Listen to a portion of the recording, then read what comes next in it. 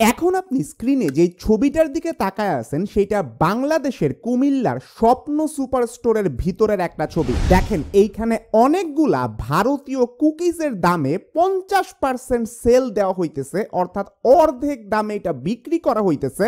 Literally একটা কিনলে আপনি একটা ফ্রি পাইতেছেন। সাম্প্রতিক সময়ে বাংলাদেশের অনেক দোকানেই ভারতীয় পণ্য বেশ বড় রকম ডিসকাউন্টে বিক্রি হইতে দেখা যাইতেছে, আর এইটার অন্যতম কারণ হলো বাংলাদেশে বর্তমানে চলমান ইন্ডিয়া আউট ক্যাম্পেইন।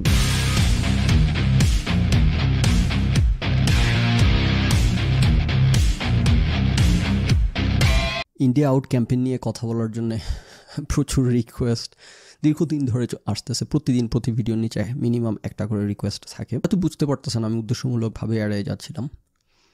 এটার কারণ হচ্ছে, এটাও জেনে থাকবেন যে দল কানা যারা বা দল কানামি, এটা আমার অপছন্দনীয় একটা ব্যাপার। তো যারা মূলত এই ক্যাম্পেইনের পিছনে আছে, শুরু করছে, বা যারা এটা নিয়ে খুব কি বলবো আপনার এনথুজিয়াস্টিক, আর বাংলাদেশের সাধারণ মানুষটা তারা হচ্ছে ওকে। তো এইসব কারণে আবার এনথুজিয়াজমটা একটু কম। তো যা হোক, এটা একটা আলোচিত বিষয়, দেশের আলোচনার দাবি রাখে করি। এই কারণে বয়কটের আন্দোলন, এটা তো অবশ্যই আরেকটা চুরি নির্বাচনে ইন্ডিয়ার অ্যাক্টিভ ব্যাক আপ, এবং এসব কারণে যেটা বললাম এটা একটা পলিটিক্যাল, মানে এটা বাংলাদেশের জনতার দাবি বা জনতার একটা কিন্তু এটার পেছনেই হইতেছে কলকাঠি নাড়তেছে পলিটিক্যাল লোকজন। যেভাবে বলা হয় যে বিএনপি হইতেছে সবসময় রাজনৈতিক দাবি নিয়ে হইতেছে, তাদের দলীয় দাবি নিয়ে আন্দোলন করছে, কখনো জনগণের অধিকার বা জনগণের চাওয়া নিয়ে আন্দোলন করে নাই, যে কারণে জনসম্পৃক্ত হইতে পারে নাই বিএনপি। যে একটা অভিযোগ করা হয় যেটা সত্য, বিএনপি আন্দোলন করছে সবসময় তাদের নেত্রীকে ছাড়ানোর জন্য, নির্বাচনের জন্য, সেই কিন্তু জিনিসপত্রের দাম বাড়া বা এগুলোর জন্য কখনো হরতাল দেয়া, কর্মী জীবন বাজি রেখে রাস্তায় নেমে সরকারের সাথে মারপিট ওগুলো করে নাই। তারা শুধুমাত্র তাদের স্বার্থের জন্য রাস্তায় নেমে মারামারি কামড়াকামড়ি করছে। সো এখানকার ব্যাপারটা এরকম। এখানকার আমরা জানি যে সরকার বিরোধী বাংলাদেশের যেই পক্ষটা, তারা জনসম্পৃক্ত হয়ে জনগণের চাওয়ার জন্য, দাবির জন্য লড়াই করে না। তারা তাদের পলিটিক্যাল স্বার্থের জন্য চুরি বাটপাড়ির দেশানি ক্ষমতা সে চুরি বাটপাড়ি করতে পারে। আওয়ামী লীগের চোর বাটপাদেরকে সরায় তাদের আসনটা দখল করতে পারে, তারা আছে ওই ধান্দায়। তো এইসব কারণে নৈতিকভাবে সত্যি কথা বলতে মানে আন্দোলনটার সাথে আমি মানসিক সমর্থন থাকলেও নৈতিকভাবে সমর্থন করতে পারতেছি না, দেখে এটা নিয়ে কথা বলতেও চাচ্ছিলাম না। তা যাক, দেশের একটা আলোচিত ইস্যু, কথা বলি। এইটা কতটুকু কি সফল হবে, এটার ফিউচার কি, দেখেন এই ধরনের বয়কট আন্দোলন নিয়ে আমি অবশ্যই ইসরায়েল প্যালেস্তাইনের যে প্রোডাক্ট বয়কট করা নিয়ে অনেকগুলো আলোচনা করছি। আপনারা জানেন যে এগুলো আমার কাছে একটা ফাত্রামি হিসেবে আমি এগুলোকে পরিগণিত করি। এবং ইন্ডিয়া বয়কটের আন্দোলনের দাবিটাও ওইটা ফান্ডামেন্টালি ডিফারেন্ট ফ্রম ইসরায়েলি পণ্য বয়কট করার আন্দোলনের চেয়ে। কারণ ইন্ডিয়া পণ্য বয়কট করার যে দাবি চাওয়া, এটার কিছুটা ফিউচার আছে, খুব বেশি নাই, কিছুটা হইলেও আছে, কিছুটা অ্যাটলিস্ট পালপেবল, এটা কিছুটা প্র্যাগমেটিক। ইসরায়েলের তো ফালতু, এটার কোনো মানে ওটার কোনো আলোচনারই যোগ্যতা রাখে না, কোনো আলোচনারই দাবি রাখে না। নাম্বার 1, বাঙালিগুলো কোনো ইসরায়েলি পণ্য বয়কটও করে না। নাম্বার 2 হচ্ছে ইসরায়েলের পেছনে যে এরকম ব্যাকআপ আছে এবং ইসরায়েল যেরকম এবং ইসরায়েলের সাথে মানুষের কোনো লেনদেন, সো বাঙালির কোনো সামর্থ্য নাই ইসরায়েলের একটা পশম ছোঁয়ার। সো ওইটাই সে হুদাই ফাত্রামি অনলাইনে এসে একটু গুদগুদি ফিলিং নিয়ে আর কি ফাটাই ফেলতেছি সব কিছু। সো ওইটা বাদ, ওইটা ফাইজলামি। ইন্ডিয়া বয়কটের এটা একটা প্র্যাগমেটিক দাবি, যদিও এটার ফিউচার খুব বেশি নাই, কিন্তু স্টিল এটা একটা আলোচনার দাবি রাখে। কারণ আমরা ইন্ডিয়ার প্রোডাক্ট ব্যবহার করি, শুধু ব্যবহার করি, প্রচুর পরিমাণে ব্যবহার করি, এবং ইন্ডিয়ার সাথে আমাদের প্রচুর লেনদেন হয়, আর্থসামাজিক, রাজনৈতিক, সাংস্কৃতিক, অর্থনৈতিক প্রচুর লেনদেন হয়। সো এইখানে আমাদের বয়কট করা এটা মিনস এ লট। ইভেন এটা ইন্ডিয়ার জন্য একটা বার্তা হিসেবেও কাজ করতে পারে, ইফ নট এনিথিং এলস, যে বাংলাদেশের জন্য একটা প্রতিবেশী রাষ্ট্র, আমরা একই কালচার, একই সংস্কৃতির, এইখানের মধ্যে এইরকম হস্টিলিটি থাকা, এইভাবে বয়কট করা, এটা অ্যাটলিস্ট কী বলবো, ম্যাটেরিয়ালি এবং অ্যাবস্ট্রাক্ট ওয়েতে মিনস সামথিং। সো এই বয়কটের ব্যাপারে আমার কোনো, যেটা বললাম, আমার মানসিক জায়গা থেকে আমার এটার প্রতি সমর্থন আছে, এবং রাজনৈতিকভাবে আমি মনে করি, অর্থনৈতিকভাবে ইট মেক সেন্স। আনলাইক যে ইসরায়েলের পণ্য বয়কট করা, রাজনৈতিক যেই পার্টিজানশিপের জায়গা থেকে এটা উৎসর্গিত, সেইখানে আমার নাই আর কি, আমার নেসেসারিলি আমি সেটার সাথে না। তো এই ব্যাপারে এটার ফিউচার নিয়ে এটা কতটুকু কি প্র্যাগমেটিক, কতটুকু কি make sense, NH Chowdhury recently একটা ভিডিও আলোচনা করছে কিছু তথ্য প্রমাণ তুলে ধরে, এবং এটা বেশ সুন্দর, এটা থেকে আমরা বুঝে যাইতে পারবো যে হোয়াট ইট মিনস। ইন্ডিয়া পৃথিবীর যত দেশে তাদের পণ্য রপ্তানি করে তাদের মধ্যে 4th লার্জেস্ট, চতুর্থ বৃহত্তম দেশ হচ্ছে বাংলাদেশ, কিন্তু তারপরেও টোটাল এক্সপোর্টের মাত্র 3.5% ইন্ডিয়া থেকে বাংলাদেশে আসে। তার মানে খেয়াল করেন নাম্বারটা কিন্তু খুবই কম। 100 টাকার পণ্য যদি ইন্ডিয়া রপ্তানি করে পুরো বিশ্বের মধ্যে, তার মধ্যে মাত্র 3.5 টাকার পণ্য বাংলাদেশে তারা রপ্তানি করে। এই বাংলাদেশিরা কি পরিমাণ পেঁয়াজ খায়? 2022 সালে বাংলাদেশ প্রায় 7,27,000 টন পেঁয়াজ আমদানি করে, যেটা পুরা পৃথিবীর মধ্যে হাইয়েস্ট। সবচেয়ে বেশি পেঁয়াজ উৎপাদন করা দেশের মধ্যে যে টপ 10 লিস্ট তার ভিতরে আছে, কিন্তু তারপরেও বাংলাদেশকে এত পরিমাণ পেঁয়াজ আমদানি করতে হয়, তাইলে বুঝেন বাংলাদেশের মানুষ কি পরিমাণ পেঁয়াজ খায়। আর আরো বড় ইন্টারেস্টিং ফ্যাক্ট, এই পেঁয়াজের 7 ভাগের মধ্যে প্রায় 6 ভাগই আসে ইন্ডিয়া বা ভারত থেকে। প্রত্যেক বছর প্রায় 25 লক্ষ বাংলাদেশি মানুষ ভারতে যায় নিজেদের চিকিৎসার জন্য ইন্ডিয়াতে আসছে। এইরকম মানুষদের মধ্যে প্রায় 57.5% মানুষ বাংলাদেশ থেকে আসছে, অর্থাৎ প্রতি 100 জনের মধ্যে প্রায় 58 জন মানুষই বাংলাদেশি। তো আমরা দেখলাম যে আমরা যাদের পণ্য বয়কট করতেছি তাদের পুরো ইকোনমির একটা সামান্য ফ্র্যাকশন হচ্ছে তারা নির্ভরশীল আমাদের, সেখানে তারা আমাদের উপর নির্ভরশীল হইতেছে তাদের পুরো 2%, 3% তারা আমাদের কাছে এক্সপোর্ট করে। সো তাদের আমরা বয়কট করলেও তাদের ইয়েস এটা একটা প্যালপেবল ইম্প্যাক্ট, কিন্তু 97%ই আমরা তাদেরকে কিছুই করতে পারতেছি, অনলি 3% ডিফারেন্স মেক করতে পারতেছি। তাও যদি আমাদের কাছে যতটুকু আসে এটার 100% আমরা বয়কট করি, 100%, সেটা তো প্র্যাকটিক্যালি সম্ভব না। 100% আমরা বয়কট করতে পারলেও তাদেরকে 3% আমরা তাদেরকে টোকা দিতে পারতেছি। তো সেখানে মানে প্র্যাকটিক্যালি স্পিকিং মনে হয় 1%-এর বেশিও আমরা পারবো না টোকা দিতে, right? So okay, it doesn't mean much আর কি, number 1। R on the other hand আমরা ইন্ডিয়ার উপর কতটা নির্ভরশীল, যে নাম্বারগুলো দেখাইলো না চৌধুরী, ক্রেজি।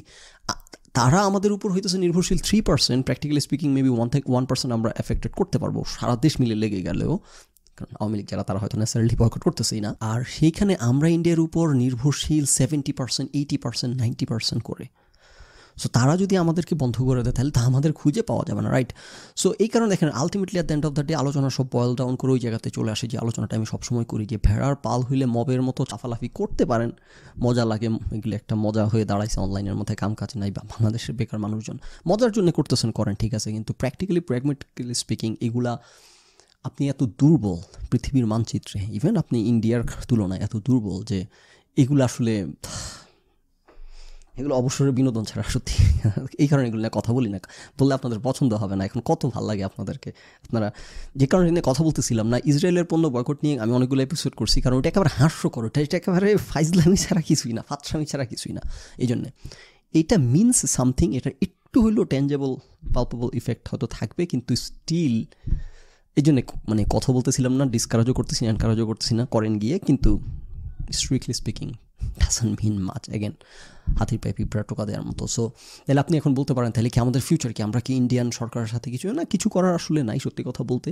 ধরেন যে বাংলাদেশের পানি বন্ধ করে দিচ্ছে, বর্ডারে লোক মারতেছে, এগুলা আপনি ঠিক আছে কষ্ট পাওয়ার মতোই ব্যাপার, কিন্তু এত পাওয়ারফুল প্রতিবেশী পাশে হইলে যেরকম দাবি করে বাংলাদেশের লোকজন যে ইন্ডিয়ার সাথে সম্পর্ক ছিন্ন করতে বাংলাদেশ সরকার কেন ইন্ডিয়ানকে কড়া ভাষায় জবাব দিচ্ছে না, এগুলো প্র্যাকটিক্যালি সম্ভব না কড়া ভাষায় জবাব দেয়।